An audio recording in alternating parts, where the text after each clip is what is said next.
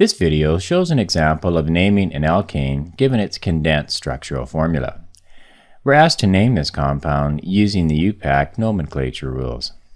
We see there are no double or triple bonds between the carbon atoms, therefore this is an alkane. We start by selecting the longest continuous chain of carbon atoms. We start from the left side. When we get to this carbon atom, we have to decide whether to keep going to the right or to make a sharp turn downward. If we go downward, we add 3 more carbons to the chain. But if we go straight to the right, we also add 3 more carbons to the chain, so it doesn't matter which way we go. So we'll make this our longest continuous chain. Now count the carbon atoms in this chain. And you'll see there are 10. So the name ends in decane for the alkane with 10 carbons. Now we need to find the best way to number the carbon atoms so that we have the lowest possible combination of numbers in the name. If we number from the left side starting with 1, we get this. If you look closely, you'll see that we have groups attached to carbon 2, 3, 5, 6, and 7. So this is the combination of numbers we would use in this case: 2, 3, 5, 5, 6, and 7. Since we have 2 groups attached to carbon 5, we include the 5 twice in the list. Now we'll try switching the numbers, so we start counting carbon atoms from the right side, and we get this. Numbering the carbon atoms this way, there would be groups on carbons 4, 5, 6, 8, and 9.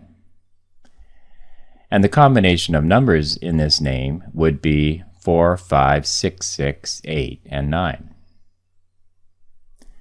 You can see that the first set of numbers is definitely the lower possible combination. So we'll number the carbon atoms from left to right to give us this combination of numbers. At this point, we'll look at the groups attached to the chain. There are 3 methyl groups, 2 bromo groups, and 1 propyl group. Putting group names in alphabetical order, we get bromo first with a B, then methyl with an M, and lastly propyl with a P. The last name on the list is propyl, so we'll add propyl to the name right next to decane. Next, we must specify which carbon atom in the chain the propyl group is attached to. Looking closely, we see that the propyl group is attached to carbon 7. So we write 7 and a dash just before the propyl. The next group we add is methyl. We write methyl before the dash 7. You can see that this compound has 3 methyl groups. The prefix for 3 is tri. So we write the prefix tri in front of methyl. Note that trimethyl is all one word. Looking closely, you can see that one of the methyl groups is attached to carbon number 2, and the other 2 are attached to carbon number 5. So we write 2, 5, 5 dash in front of trimethyl in the name. We have to write a number for each methyl group, and since 2 of them are attached to carbon 5, we have to write the 5 twice. The next group we add to the name is the first one on the alphabetical list, bromo. So we add bromo dash before 255 in the name.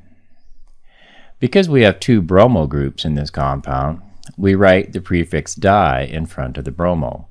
Note that dibromo is all one word.